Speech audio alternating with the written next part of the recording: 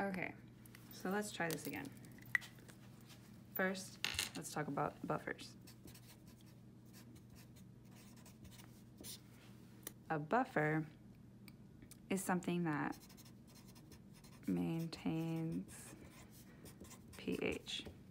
So you would have a buffer for pH 7, a buffer for pH 10, a buffer for pH 5. It's something that maintains the pH of whatever it's in. So if we have our amino acid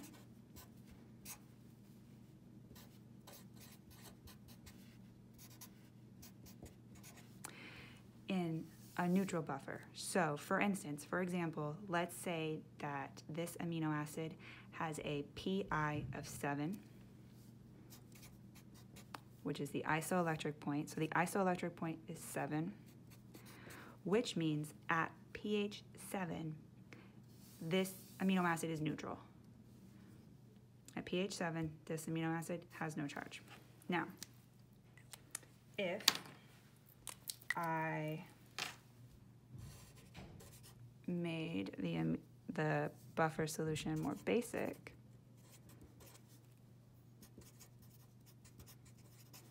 so if I put our amino acid in, say, something with like a pH of, let's just say 10. So if I put our amino acid in a new buffer now and it's pH 10, then that means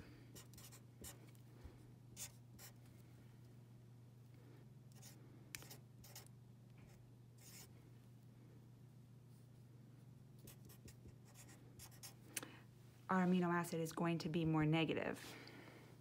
So more basic buffer, more negative protein. And you can think of this because of those examples that we mentioned in class. So these things, I always just think of OH by itself, right? OH is floating around whenever I think of bases. OH is floating around and it's going to steal hydrogens from things because OH wants to be water. So it's plucking hydrogens from things. So our amino acid is going to be more negative. On the other hand, if I lower the pH and make it an acidic buffer, so I use a totally different buffer now, and this buffer, let's say it makes it a pH of 4. Let's go with just an example. So if I'm lowering the pH and making it more acidic, then my amino acid is now positive. And it's positive because if you think of HCl, so HCl is a common acid that we all know about. Cl is super happy by itself because you usually see it written like Cl negative, and maybe you'll see like H positive. Cl is super happy floating around negative, and he doesn't need anybody, so he's welcome or happy to donate these H's. So the positive H's are added to our amino acid, making our amino acid more positive. Okay, so our pi is our isoelectric point, and at this point, our amino acid is neutral. If we make it more basic by raising the pH, by putting it in a new buffer that has a higher pH, we will have a negative amino acid. And on the other hand, same thing the other way. If we make it more acidic by lowering the pH, we're going to have a more positive amino acid. And the same concept works for proteins in general. Okay, so I have this protein, it's a big glob, and again, it has a pi of 7, so it has no charge. But if I make it more basic and raise the pH, then my protein will have negatives all over it, okay? And on the other hand,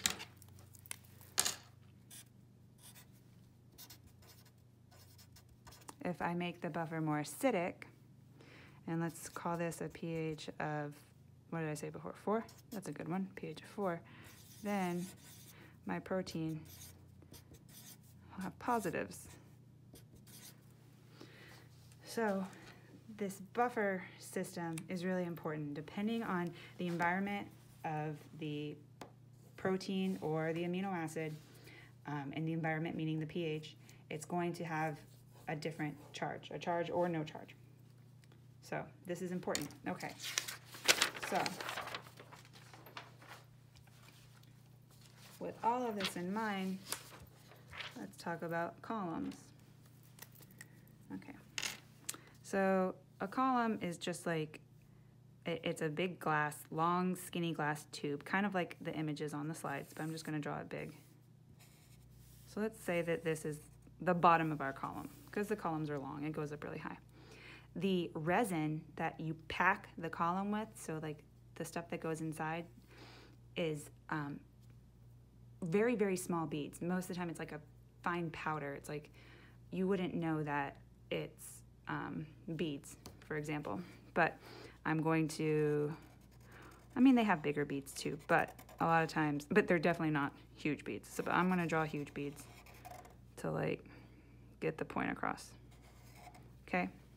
So our huge beads, let's say we use CM, and CM has a negative charge. So CM is the beads. So the beads that we're using CM beads, so all of our beads are negative, okay? And I want to introduce a protein, a mixture of proteins, because that's the point of the column. The point of the column is to separate them out. So if I'm adding some negative proteins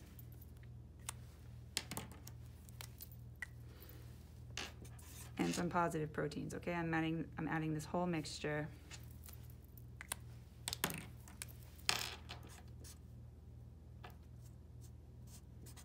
to my column. The positive proteins will be stuck. And the negative proteins will elute. They are eluted from the column. They come out, okay?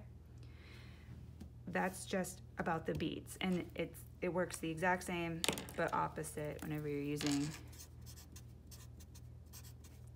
because it's positive.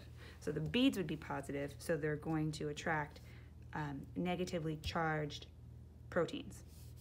Either way. I totally wrote this wrong.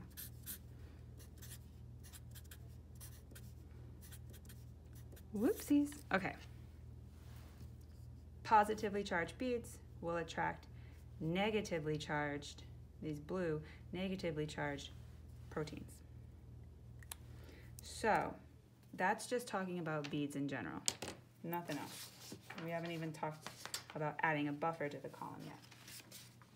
So our question earlier in class asked, okay, if you have a PI, or an isoelectric point of 10.4, and that you know that your protein is an isoelectric point at 10.4, you know that this is for your protein. So if that's the case, then at pH of 10.4, your protein is neutral. If we have, so let's say that this is like 7, this is 12, this is, I don't know, 2 or something. This is our pH scale. And on one side, it's more basic. So this makes proteins have negative charges. And on the other side, the more acidic makes proteins have a positive charge, right? Okay. So what we know is that at 10.4, our target protein is neutral.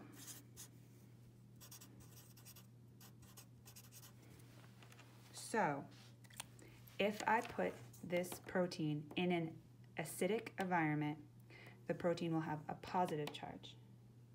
If I put this protein in a basic environment, it will have a negative charge. So the question asked, what bead and what buffer would you use? Well, it's much easier to make this protein positive. Look at all that positivity over there. Going above 10 is difficult. The buffer needs to find the equilibrium between whatever the ions to maintain a pH. That's the point of a buffer, is to maintain a pH. So it's really hard for something to maintain a pH so high, like 12 is the max, you know? So it's really hard to, like, you don't have wiggle room to, like, bounce around to find the, you know, happy middle equilibrium. So it makes more sense that we go down here. Because basically, you know, if you get too low or too high, buffers are not really reliable. So we're going to use a more acidic buffer. So we're going to make our proteins going to end up being more positive because we are going to use a buffer in lower than 10.4. So if that's the case, if we're using a buffer that's lower than 10.4, so our protein now has a positive charge, it makes the most sense to use CM, right? So now we have negative charge beads, and when we put our protein in, it'll get stuck. Perfect. What pH would you use? Well, you want to stick around this area. This is a good, happy place. So if we use a pH of like 9.5 to 10, then this little range, it's just enough to make our protein positive. So our protein's still gonna be positive because it's a lower number than 10.4. So it's just enough to make our protein positive, but it's not like if we chose 2 or something over here, if we chose a buffer down here, then everything in between, like everything that has a positive charge from here down to here would collect on the column. And we're trying to be specific, so we're going to find a small range on one or the other side of this isoelectric point. Okay? So at the end of the day, we are going to take our column, we are going to fill it with negative beads because we're using CM resin, which has a negative charge. And we're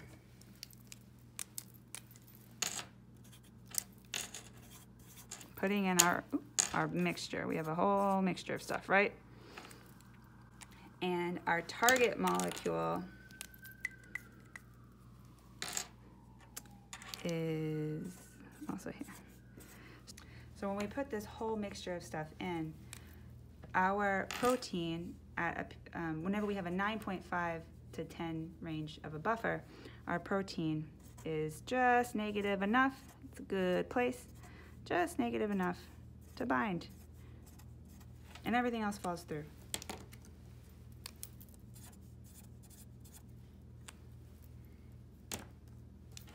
So remember, if, let's say the red proteins are proteins that have a PI of like 5, so they are neutral right here. So using a buffer at 9.5 would actually make the red proteins more negative, right? Because if we make that P look better. So if we use, if our protein has a PI of 5, then anything on this side of it, anything above 5, is going to be a negative charge. And if we put it in a pH below 5, it's going to have a positive charge. So remember, it's very specific for each protein. So you find the PI, and if you go above the PI, you're going to make a negative, and if you go below the PI, you're going to make a positive. Okay? PI is neutral, and I'm using PI as if it's pH. So if you find the PI at the neutral pH, if you raise that pH, you're going to have a negative protein. If you lower that pH, you're going to have a positive protein. So in our case, for our protein, it was easiest to select a more acidic buffer. There's like an actual buffer range that's down here. So since we're using an acidic buffer, our protein is going to be positive. Since our protein is going to be positive, we're going to use these negative beads, the CM resin. So if we have another PI, let's say this is 11 or something, then by using 9.5 or 10 buffer, then we are using a pH that's lower than this PI 11. So that protein is going to be positive. So we're going to collect anything on this column that's positive, but the idea is to make it as small as of a window as possible. So use this little buffer range right after where the protein is, and then use beads to match the charge that you're creating from the buffer.